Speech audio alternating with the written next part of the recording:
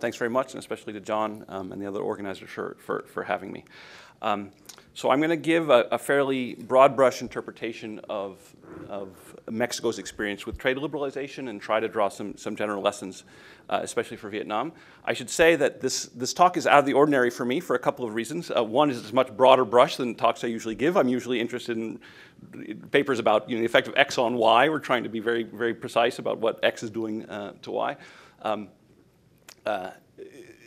it's also out of the ordinary for me. I'm not making any claim to novelty. As you'll see as I go, I'm relying heavily on other ideas of others, and in some case quite old ideas. Okay, so why is Mexico possibly an interesting example here, especially for Vietnam, but other countries?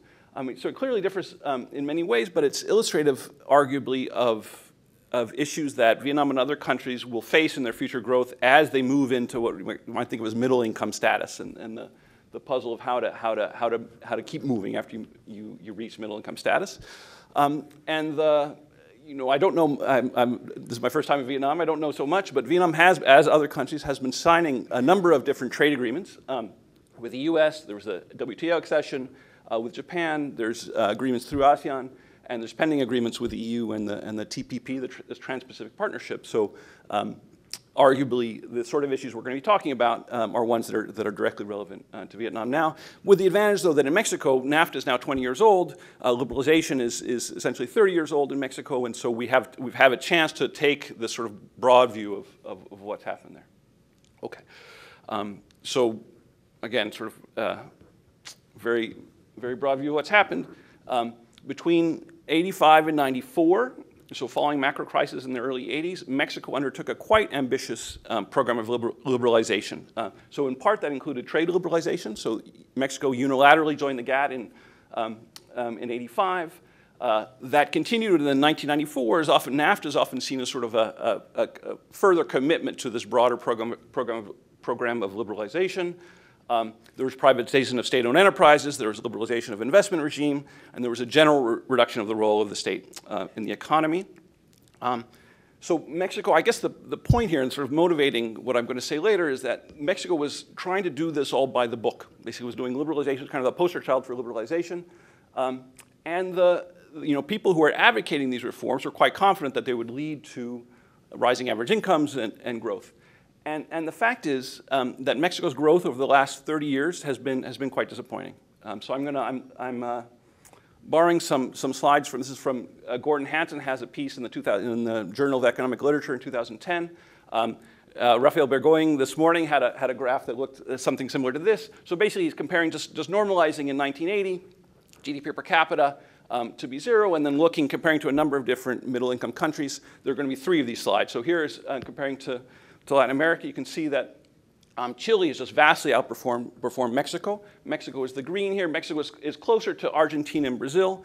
But I think the key point there is Argentina and Brazil have had significantly more heterodox policy packages. And so this is not what the advocates of reform would have predicted back when Mexico was undertaking these reforms. The only country that Mexico is convincingly beating is Venezuela, which is not an enormous mark of distinction.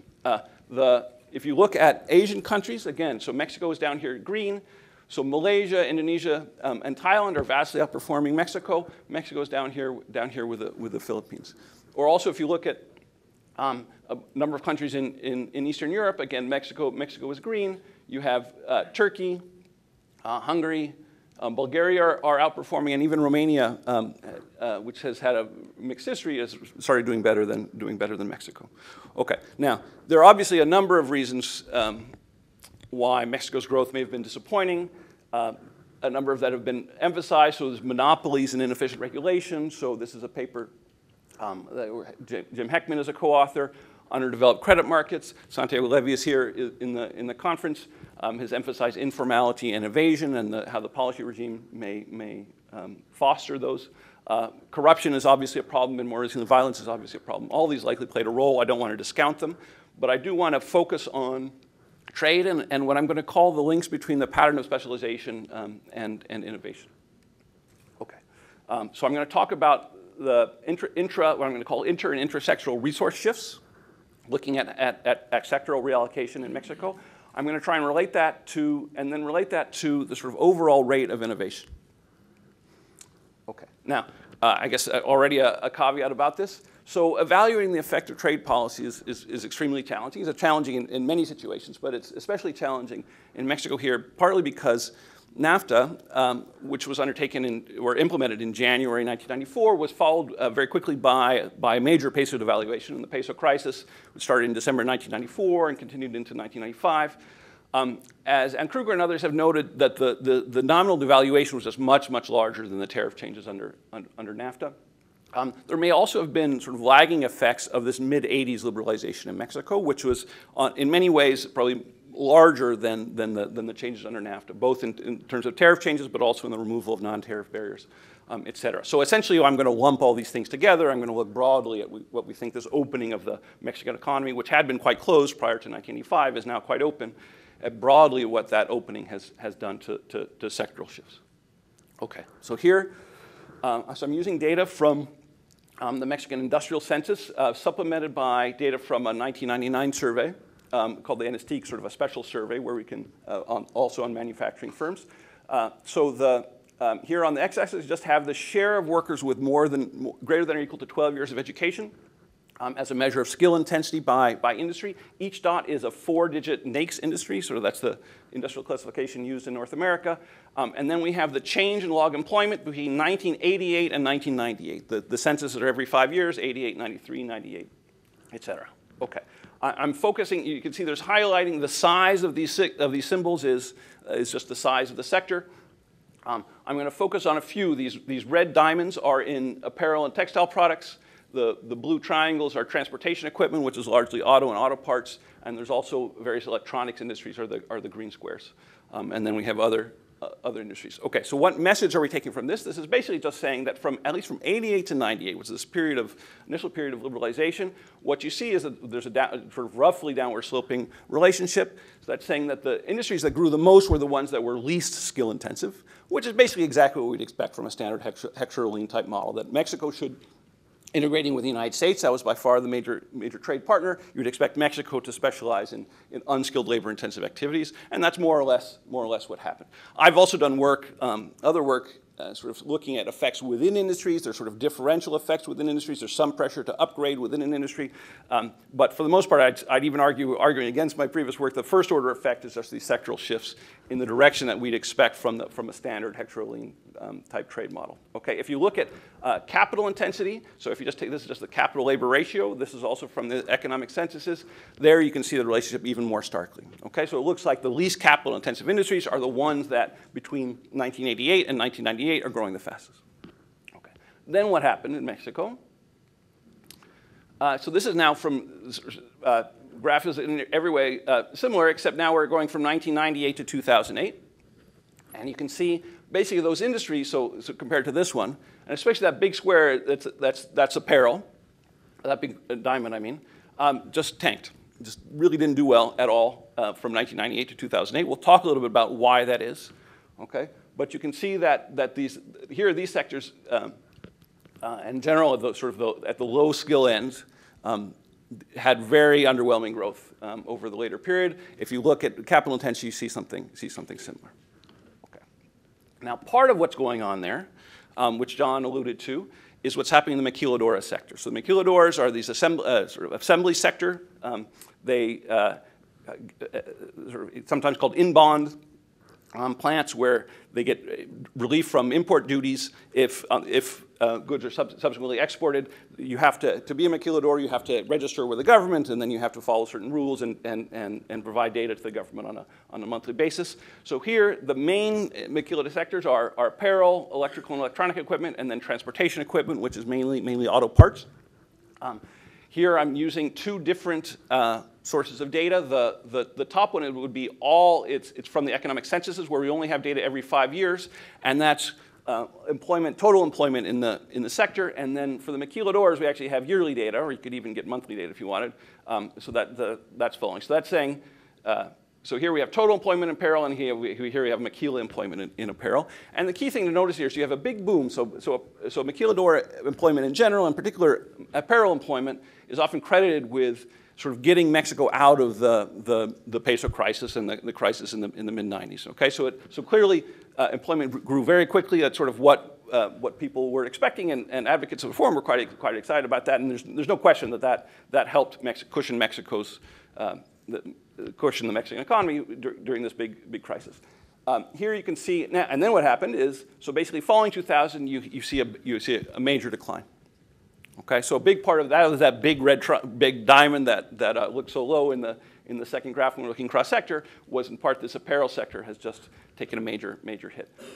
Electrical and electronic equipment, this is slightly misleading in the sense that here I only have data every 5 years, and so it looks like maquiladora employment exceeds total employment. That's obviously not what's going on. There would be a bump there if I could see what's happening in between years. But there again, you can see pretty strong growth between 95 and 2000. That's actually 93 and 98. And then stagnation afterwards with a little bit of recovery. So not quite as severe as an apparel, but anyway, certainly in this period, there's not very strong growth in employment. The one sector, sort of maquilas, that seems to be doing okay is transportation equipment, so auto parts. So many of those auto parts factories are integrated geographically into a North American production system for autos. And so that sector has been more, so I'd say, more robust growth. Okay. What can we say about this, about the maquilas relative to the non-maquilas? So here, this is comparing, so we're going to have maquiladora sector versus non-maquiladas, and then within the non-maquiladora sectors, I'm going to compare non-exporters and exporters. This is just sort of means, and this is from this 1999 NSDEEC survey, which has the advantage, unlike other Mexican data sets, that the high-frequency Mexican data sets, that it combines maquilas and non-maquilas in the same data set. So what do we see here? So the maquilas tend to be large. They obviously export almost all of their output, although they don't have to. They're high share of foreign ownership. Now, okay, but getting here, you can see for the capital labor ratio, which is here, so much lower than even the non-exporters in the non-maquila sector. So they're clearly focused in labor-intensive activities. When you look at the share with greater than or equal to 12 years of schooling, again, that share is much lower. The percentage blue collar is higher than in the non-maquila sector, the sort of non-exporters or exporters in the non-maquiladora sector. Years of schooling is also lower. So it's clear, it's not surprising to anybody, but this tends to be the least skilled sort of phase of the production process that maquiladoras are specializing in. Interestingly, I guess giving the full picture here, is their wages are not necessarily lower. You can see the wages are closer here to the exporter wages in both cases, which is interesting. Partly that's because maquilas tend to be focused in the northern part of Mexico, where wages are a bit higher than in the center and the south. But it's also, I think even when you look within the north, wages are reasonably high relative to the non-exporting, non-maquiladora sectors. Okay, but what's my basic message so far in terms of just what happened? So from 88 to 98, manufacturing specialized in less capital and less skill-intensive activities, both across sectors and within sectors, in the sense that there was a big shift towards this maquiladora type production. From 98 to 2008, these sectors and subsectors tended to stagnate. Okay, and so then now, as I mentioned before, there's some sort of other effects within industry that partly in my own work I've tried to emphasize. But I think when you look at this broad story of what was Mexico's response, I think the first 2 points are really the first order facts. Now, okay, so the question is, what happened? I'd say probably the most common explanation for what happened is that Mexico, that China entered, and so people in Mexico often think of this as we had bad luck. Right? This program would have worked. Liberalization was a good idea. It just so happened that we were liberalizing at the same time that China entered the world trading system. And in particular, this is a more severe problem for Mexico than for other countries, in part because the pattern of specialization, the goods that Mexico is exporting to the US are highly correlated essentially with the goods that China is exporting to the US. Okay, so there's been various work on that. I have a graph I can show if you want. That's clearly true. And I don't want to say there's no truth to this story. There clearly is a lot of truth to this story.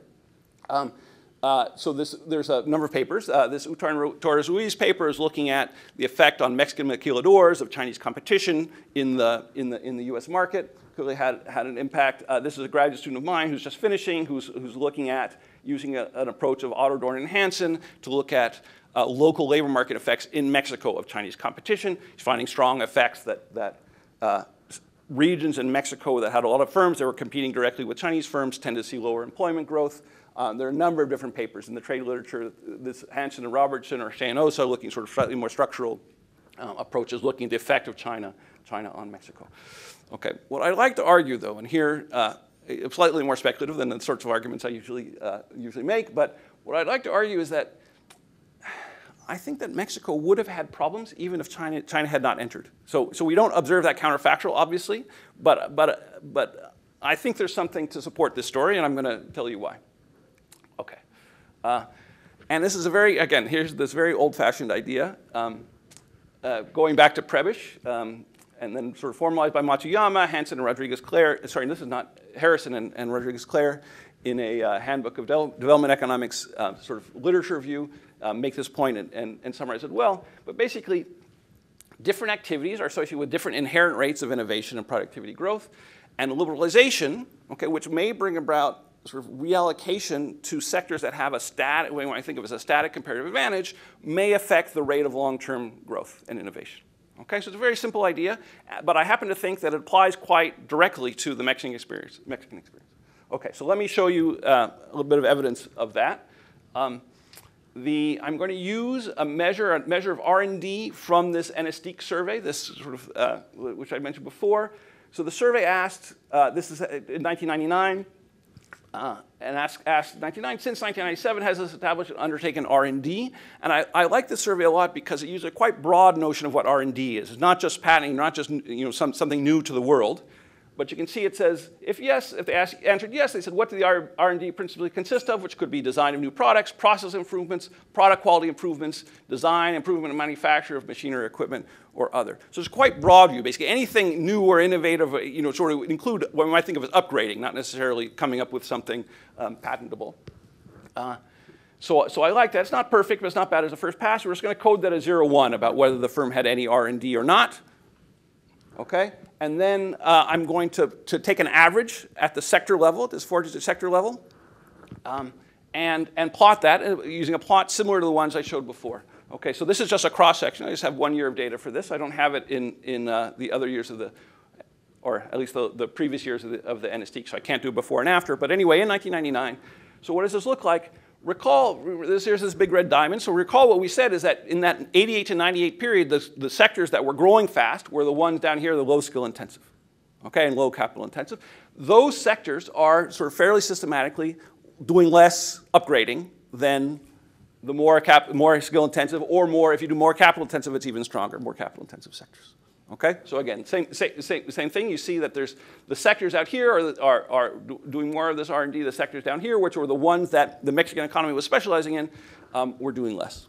Okay, so that, I mean, mechanically is going to lead to less innovation, less R&D overall than would have taken place in the absence of those sectoral shifts. Another way of seeing this, you could see. So this is. This is looking at maquilas. This is kind of, again, make sure you get the full view, R&D intensity by sector. So if you look at all manufacturing for the non-exporters versus exporters and maquilas, so maquilas are sort of intermediate between the non-exporters and the exporters. It's not the case that maquilas are worse than the non-exporters, but they're sort of intermediate. Now, in part, that's because, so in apparel, actually, maquiladors are sort of comparable to exporters. But the apparel sector overall has less R&D or less upgrading than other sectors, and that's partly what's bringing this number down.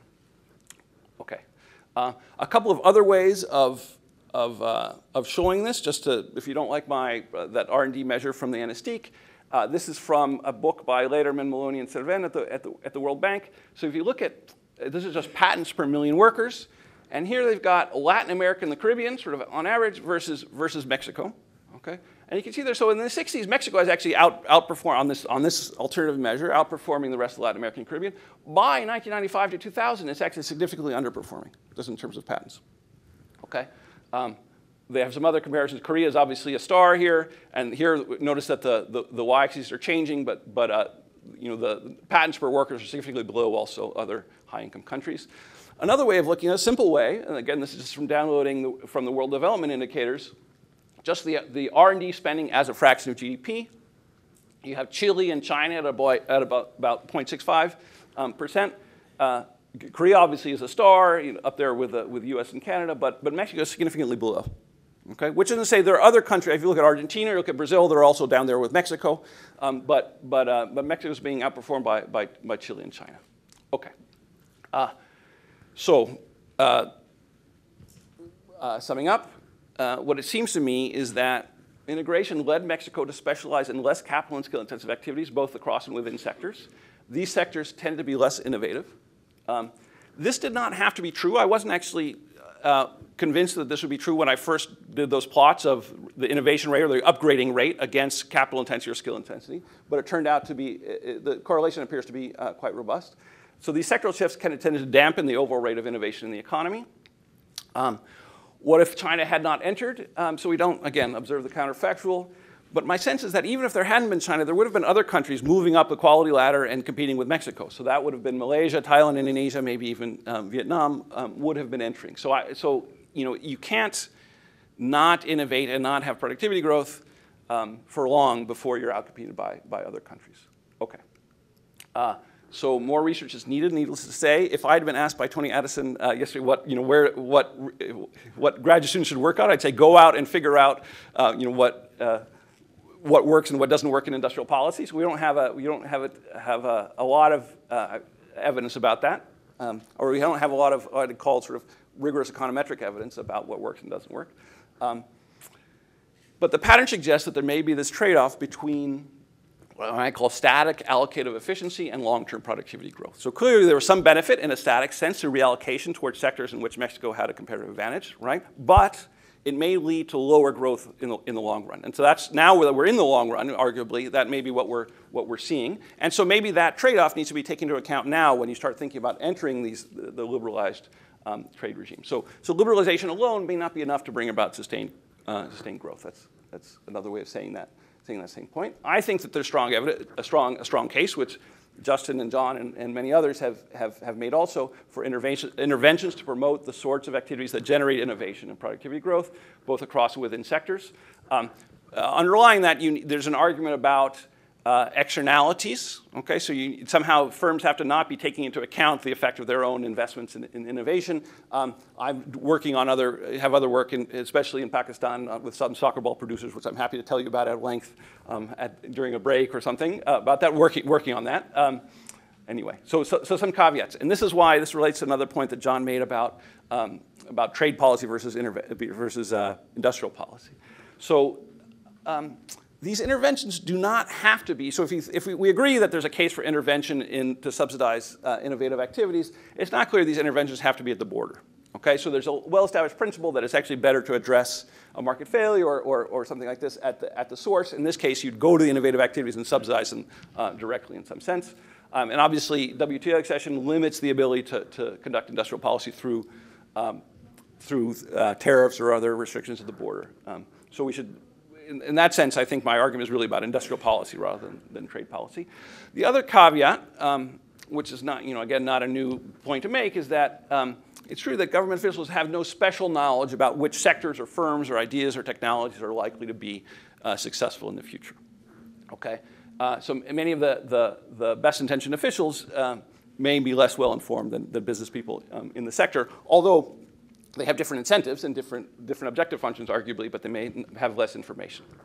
Okay, so I don't know how much I have got, a minute or 2 minutes or something. 0. Okay, let me do at least the next 2 slides, and then maybe I'll stop. So one common approach, which is that Lederman and Maloney have a new book, which is arguing is that what you do is you do broad-based policies, which provide broad support for innovative activities without having to pick which particular firm or sector is going to be successful. That seems to me like a very good idea. So you've got infrastructure or technical vocational education. Or another one would be removal of restrictions on imports of high quality or high tech imported inputs. That seems like no-brainer, but that would sort of be in the spirit of this argument of doing things that broadly will support innovation. A number of these policies along these lines are already in place in Vietnam. Which we can talk more, but I don't have very much time, so I won't do that. Now, so the other alternative would be targeted policies. Now, targeted policies, as we all know, are inherently more subject to corruption or capture or plain old, sort of mistargeting But if implemented well, they can be very, very effective. So again, I was reading up on this in preparation for this talk. But so Vietnam has this law on corporate income tax and Law 31, where we have essentially preferential tax treatment for investments in a number of areas. And so this is all very much in the spirit of trying to promote these innovative activities. So in high technology, scientific research, technology development, et cetera, high-grade steel, energy-saving products, et cetera, et cetera. Okay. So I think, I formulated the interpretation of the Mexican experience before finding out what Vietnam was doing. But I think from the Mexican experience, you'd have to say these are the sorts of, we do want to think about these sorts of policies. Obviously, there are caveats. I'm sure there are ways that they could be implemented better. But there's, I'd say that there's a strong case for these sorts of policies. It's not a blanket case for blanket endorsement of intervention. Obviously, there are many interventions that just produce more distortions and rent-seeking than growth. But I think that the fact that, so not that there should be trade policy to promote innovative activities, but the fact that Vietnam is liberalizing trade means that direct support for innovative activities may be more salient, or maybe even more necessary now than before. Okay, so go out, the graduate students out there, go out there and tell us what works and what doesn't work, and try and evaluate some of these policies. I have one idea that we could talk about, but maybe I'll stop and I'll let you ask me about that in the question and answer. Thanks.